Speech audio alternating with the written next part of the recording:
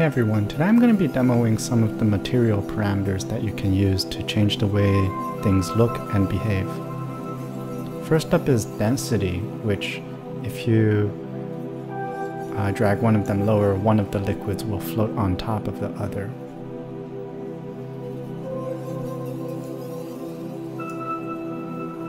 So currently the top set of parameters is for the black phase and the lower set of parameters is for the glowing red phase. I can also, right now quite a lot of light bleeds through, and I can increase the absorption of the black material so that less light bleeds through. If I fly underneath, you can see that the red is still very bright.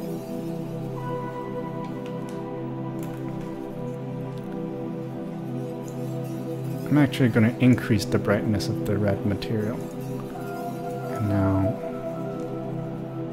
you can see whenever the material breaks apart, you can see the red. The next parameter is shear modulus, which will make the black material kind of elastic or jello-like. I'm going to slowly increase it. Now it's kind of like a solidified surface, and it can still break apart and stuff.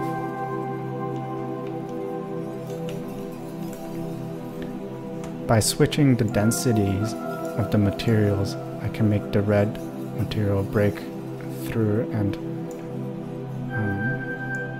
come to the surface. I'm going to slightly lower the shear modulus so that it's easier for cracks to form, for the red material to bubble up through it.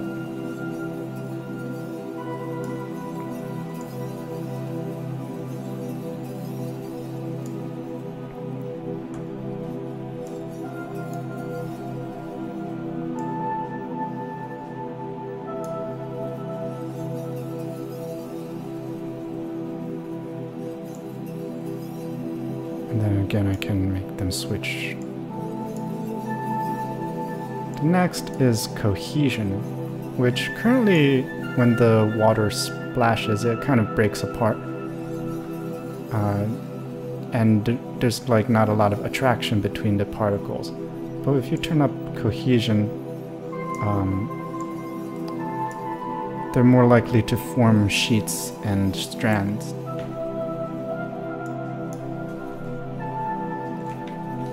So I'm going to go down. You can see it's more likely to form like sheets of liquid, or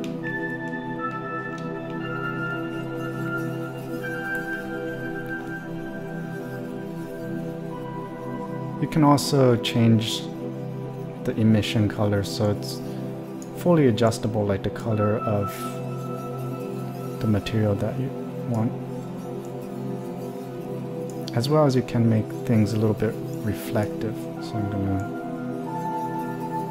turn the black material into some kind of more reflective silverish material.